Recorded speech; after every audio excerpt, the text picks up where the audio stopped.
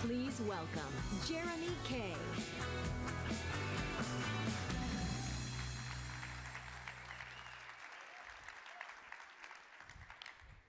How are you all doing? We're doing good? How did they put me after that guy? That's not fair. Who remembers this? Who had this? Few hands? Remember carrying it around? Watch this video. We'll remind you. Finding a phone in a car isn't that unusual anymore, except when it leaves the car for greener pastures, the high seas, or a leisurely lunch. Radio Shack keeps you in constant communication with their affordable, transportable cellular telephone. Hello? Oh, yes, he's right here. It's for you. Yes, I heard about the merger. Buy 100 shares. Who has one of these? Put your hand up. Come on, that's not enough hands. Who has a smartphone? All right. Who has more than one smartphone in their pockets right now? A lot of people.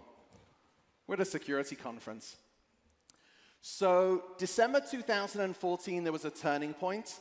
That was the moment where in society there were more mobile phone subscriptions than there were people in the world.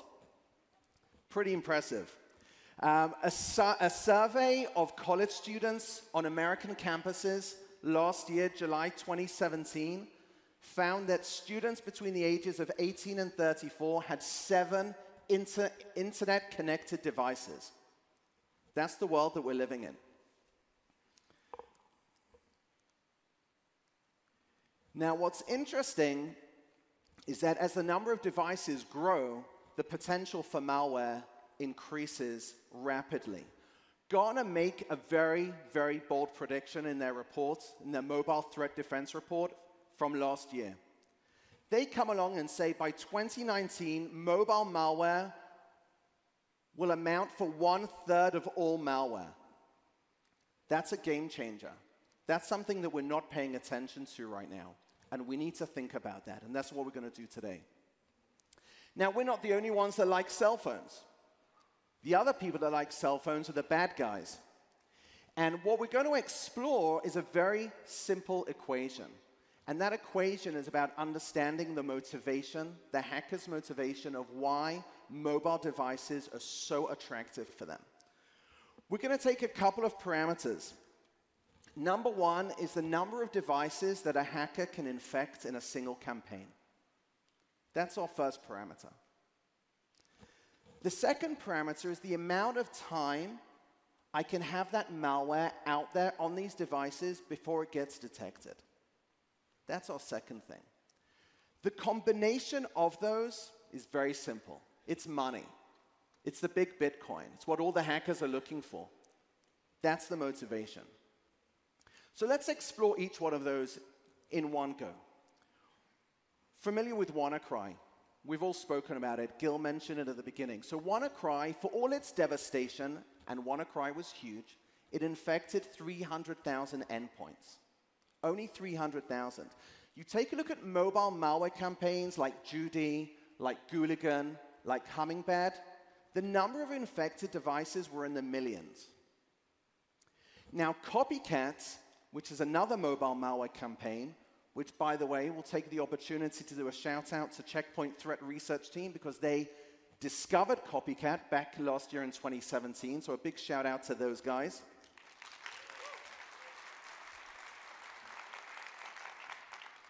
So Copycat infected over 14 million devices. Now, Copycat itself, we think, well, if you're familiar with Copycat, it's about adware, mobile adware. And they just wanted to generate revenue from injecting adware into these devices, and they were collecting money from that. That's fine. But as a result of that malware campaign, they managed to root 8 million Android devices around the world. So from a hacker's perspective, that's not what they're after. They're after the money. But actually, the net result for us as businesses that are bringing mobile devices into our businesses and giving them access to our data, we now have another 8 million rooted devices that we need to deal with. If you compare the number, that's 45 times more endpoints being impacted by copycat than WannaCry. Yet WannaCry makes the news. Let's take a look at that second parameter, duration. So Judy and Hummingbird, by the time that they were discovered, it had been 12 months. That's the amount of time that Judy and Hummingbird were on our devices until it was actually picked up. By contrast, WannaCry and Petya, they weren't only discovered, but they were discovered and stopped in a matter of days. So duration is a huge motivational factor for hackers, why mobile is so attractive for them. I can either spread malware and it can be on devices for a year, or I could spread malware and it'll be on devices for a day. I know what I'd go after. Now, of course, the combination, if we make that comparison, the combination's very easy. Like we said, the net result is about money. So WannaCry netted $130,000 of Bitcoin. That doesn't mean it wasn't a huge disruptor to the industry, because it was. But in terms of financial value to the hackers, and of course we can track that because all these digital wallets now can be monitored. And we know that's the amount of money that they got in terms of Bitcoin. If we take a look at copycats, that netted $1.5 million, 11 times the amount of money. Now, of course, there's nothing new with this, right? This is the hackers' formula, because what the hackers just do all the time is that they identify the areas of least resistance and high profitability. And today, that's mobile devices. And that's how they're going to attack our businesses. The hacker's motivation is perhaps the easier part to explain. What is harder to try and understand is the lack of industry response. And that's what I want to do a little exercise with you guys. Anyone like basketball? Any guys are ball players? Yeah? All right. We're going to do a very, very simple exercise. I'm going to have a video. I'm not worried about the sound, although it would be nice if the sound worked. All I want you to do, there's two teams playing basketball. There's a team dressed in white, and there's a team dressed in black. And I want you to watch the team dressed in white and count how many times they pass the ball between each other. All right? Sounds simple? All right. Let's see if we can get this working. This is an awareness test. How many passes does the team in white make? Go!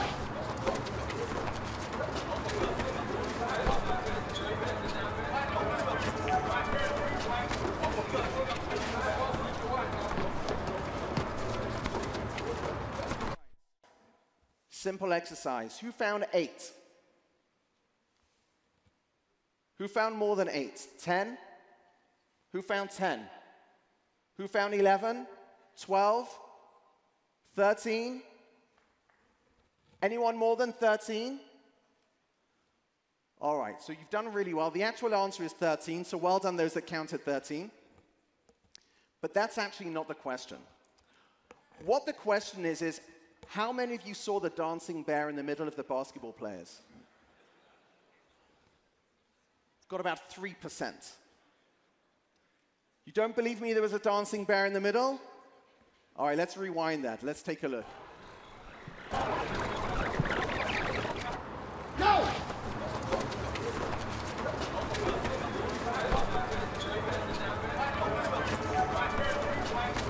Doing a bit of a Michael Jackson moonwalk, coming off the stage. So something so obvious, if we don't pay it attention, ends up not being noticed until it's too late. You guys are not going to forget that dancing bear. Lazarus Group, amazing group of hackers, allegedly from North Korea. These guys were obsessed with Bitcoin, right? And these guys are behind the attacks on, or again, allegedly behind the attacks on the big Sony hack, the Swift network, WannaCry. These are guys behind that. And what they wanted to go after Ubit. Anyone familiar with Ubit? Ubit is like the Federal Reserve for cryptocurrency. So Ubit is South Korea's cryptocurrency exchange. So when you want to kind of get rich from hacking, and you can go after one Bitcoin here and there, that's one approach. Or you can go after the whole exchange. And that's what these guys did. Now, Ubit had over $1 billion of cryptocurrency locked within its cyber vaults. And of course, they're not just obsessed with money, Ubit's obsessed with security, and there's multiple layers of defense. What they needed to do was to try and identify what was the weakest part and the way that they could get into that. And of course, it was a mobile phone. And the way that they did that was that they sent fake messages to IT staff, asking people to download an application, which was malicious in its very nature. And by the time that they managed to do that and actually get these malware on the devices, they'd managed to bypass the two-factor authentication that the IT staff were using and gave them full access to the IT servers. Now, the net result of that was catastrophe. Ubit lost $100 million of cyber currency. They went bankrupt. It's a horrible story, and it's because of these. Now, we could say, well, that was allegedly North Korean cyber criminals, and what about the average day-to-day company? What about you and me? So Check Point did a really interesting study last year. We took a look at 850 of our customers that had SandBlast Mobile, which is our mobile threat defense solution, installed in their environments. We took a look at 850 customers that had over 500 devices with the software deployed. What we found was startling. First thing we found was that every single company, without fail, had some mobile malware installed in their environment. That's not like we found 3% of companies where it could be some edge case. We're talking about every single company had some devices infected with mobile malware. On average, 54 malware events per company. To highlight this, I'm going to do a quick demo with you guys, okay? Now, we're all in Vegas. A lot of us flew in. Imagine you get in to an airport and you want to get on Wi-Fi. We want to download emails. We've just got off the plane. We want to speak to our spouses, whatever it is we want to do. And as we arrive at the airport, we get a message from the airport, as we often do, saying, hey, we're going to give you free Wi-Fi. Awesome. We take a look, we click on it, we install a profile. Classic human psychology. Give me something to click on, and I'll say yes to that. What that profile allows the hackers to do is to conduct a full man-in-the-middle attack on my phone. Now, this actually leverages a known vulnerability on iOS. I know we all love to talk about that Android is super unsecure and iOS is super secure. This is a known vulnerability on iOS. Uses a vulnerability known as Sidestepper, which has actually existed for a few years. So with that, once my device is infected, the hackers are now able to actually install a malicious application on my phone. I'm actually going to open my phone. Going to open that up. So we can see it's loading up on the device. There we go, mobile conference application. This is what we're talking about. Now, what I don't know, of course I do know, but what I don't realize is that behind the scenes, I've got my great friend, Tomer Greenbaum, and he's going to be our hacker for the day. And what he's going to do is that he's going to activate an attack on my phone. All right, so that's what he's going to do. So you can see this is Tomer's command and control center. We're actually looking at his computer right now. He's attacking my phone. What we'll now see is that we'll see him going to his email, and what the malware is actually doing is collecting information from my device.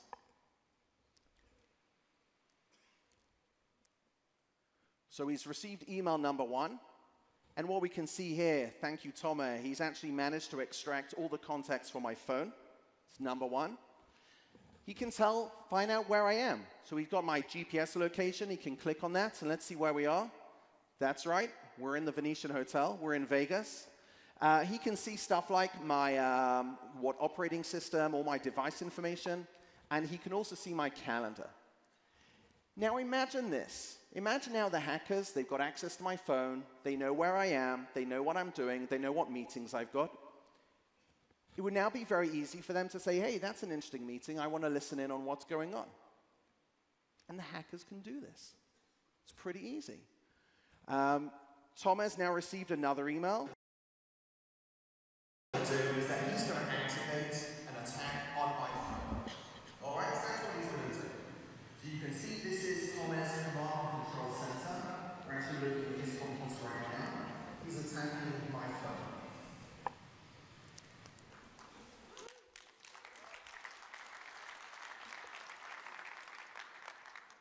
That's some scary stuff. Thank you, Thomas.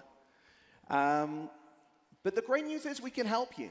Okay, SandBlast Mobile, the solution we spoke about, it's the leading threat defense solution to protect against advanced mobile cyber attacks.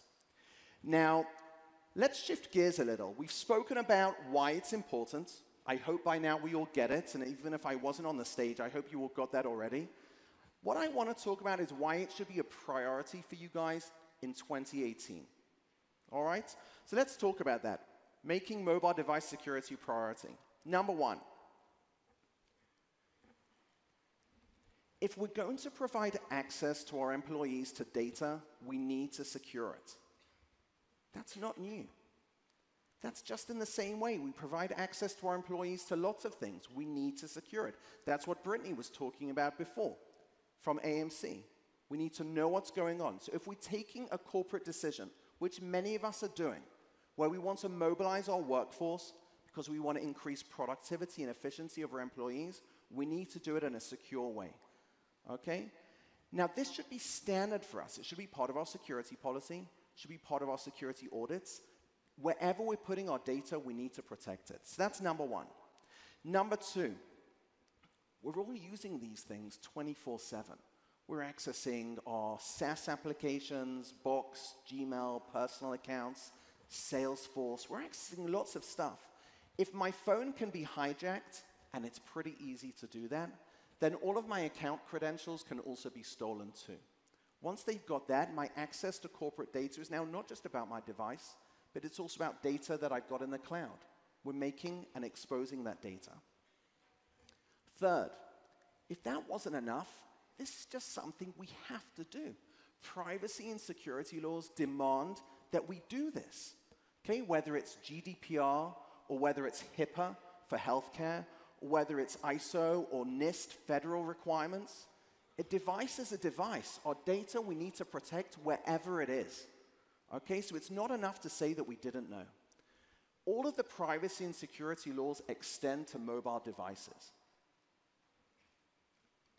Fourthly, employee protection. Many of us are living in a BYOD world. BYOD, bring your own device, when we actually encourage our employees to bring in their own phones. Once we do that and we say, hey, we're going to save money on buying the phone, you guys bring in the phone, and we're going to give you access to corporate data.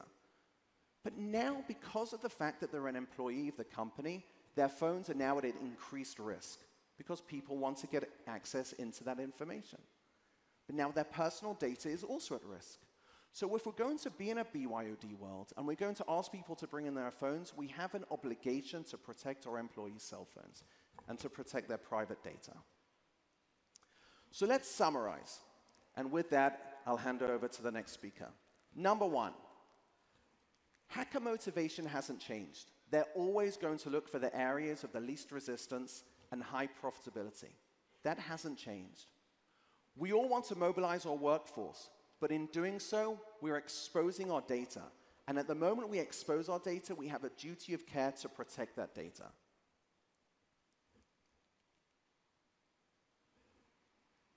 We're not talking about something futuristic. This is about here and now. We're not talking about, like Pablos was talking about, things, there's a futurist, the direction of the world. This is about today, malware being spread across devices, and we're simply not doing anything. So put your hand up again, who's got a smartphone? Let's see those hands again. All right, let's get those devices protected. Thank you very much.